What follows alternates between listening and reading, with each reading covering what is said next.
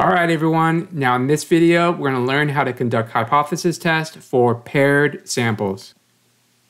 So paired samples are dependent samples in that they are selected in a way that the values in one sample are matched with the values in the second sample. So for example, I could have you take a statistics test at the beginning of the semester and then take the same test at the end of the semester. We could then see if there's a difference between your results after learning the material in the class. Some other examples might be SAT scores for a group of students before and after they take an SAT prep class. That way, we can see if the prep class was helpful to the students. So the important thing here is that the same people are taking the same test. So a business example might be if we wanted to look at employee sales numbers before and after they take a sales training course, to see if the course helped them improve their sales numbers. Let's go ahead and check out the different variations for hypothesis testing for paired samples. Like we talked about in the prior video for independent samples, we will be working with two-tailed test, one-tailed lower test, and one-tailed upper test. Here is the two-tailed test.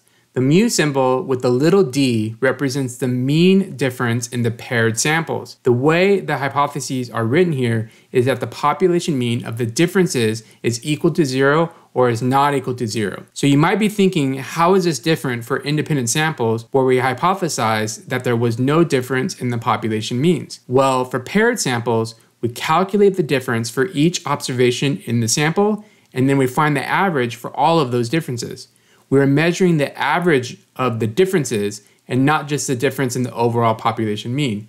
That is why we only have one population mean symbol here instead of two like we did with the independent samples.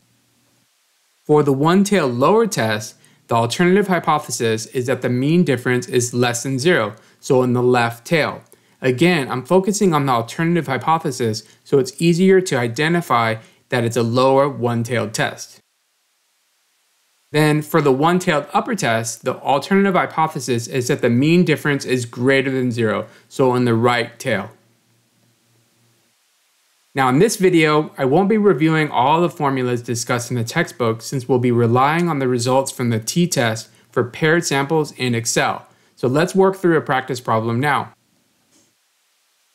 Here's problem 10.43 in the textbook. An advancement that helped diminish carpal tunnel syndrome is ergonomic keyboards, which may also increase typing speed. 10 administrative assistants were chosen to type on both standard and ergonomic keyboards. The words per minute typing speed results are given in the table here. So note, this table of data is from our textbook, but when you do your homework, you're going to be given a different set of numbers. So were the two samples obtained independently from each other? No, since the same 10 administrative assistants were used to test both types of keyboards, the sampling was done dependently. That means we have a sample of matched pairs. So the problem then asks us to conduct a hypothesis test to determine if the ergonomic keyboards increase the average words per minute attained while typing. We are going to use both the critical value approach and the p-value approach with a significance level of 0.01. You are going to assume that equal population variances. This example problem is like the hypothesis test I would be interested in if I implemented a pre- and post-class statistics test. I would be interested in knowing if after taking the class, did your test scores improve? Here, we are also interested in seeing if there was an increase in the average words per minute. So the null hypothesis is the mean difference is less than or equal to 0, and the alternative is the greater than 0. The context clue here is the increase in the average words per minute for the ergonomic keyboards. This tells us we're working with a one-tailed upper test. The alpha is given to us as 0.01. So next, we want to make sure we identify the degrees of freedom. Since we're working just with one population, in this case the population of administrative assistants typing on a keyboard, we will use the sample size of 10 administrative assistants minus 1, and we get 9 for the degrees of freedom.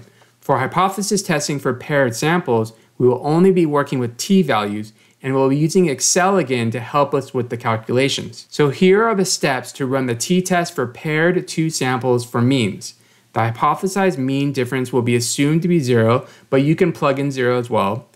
Always remember to check the labels box if you include the header row for your sample data, otherwise you will get an error. Finally, type in your alpha given in the problem and click OK. So here's a screenshot of the t-test for paired 2 samples for means. I have entered in the sample data for both ergonomic and standard keyboard results for each administrative assistant. Then I entered the range for variable 1 and variable 2 here. I entered 0 for the hypothesized mean difference. I checked the labels box because you can see I have included row 1 in my variable ranges, and that has the text ergonomic and standard in it. Finally, I entered 0.01 since this was the alpha given in the problem, and I clicked OK. And you'll get this output on a new sheet. It gives you the mean of both populations, the variance, the number of observations or the sample size, which is 10 for both samples. It gives us the Pearson correlation coefficient, which we'll learn about in chapter 14. Here is the hypothesized mean difference because we hypothesize that there's no difference between the populations. The degrees of freedom is 9, which matches what we calculated previously. The t-stat of 3.17 is the test statistic that we use to compare against the critical value. So you can see we are working with a very similar output to the t-test for independent samples.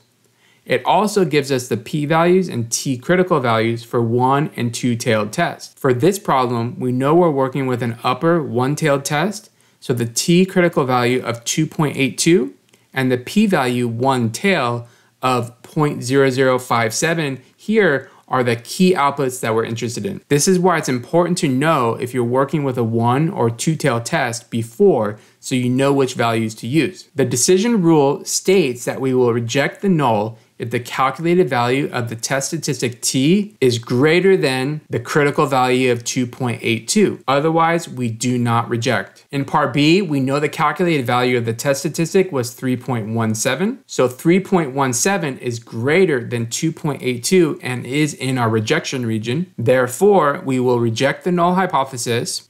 Let's also review the decision per the p-value method. Since the p-value is 0.0057 and this is less than the alpha of 0.01, we also reject the null hypothesis here as well. You should always come to the same conclusion, so this is a good way of confirming you are using the correct output in Excel when making your decisions. Therefore, based on both hypothesis testing methods, there is sufficient evidence that the ergonomic keyboards increase the average words per minute attained while typing. Well, that wraps up this video on hypothesis tests for paired samples. In the next video, we'll wrap up chapter 10 and talk about hypothesis tests for two population proportions.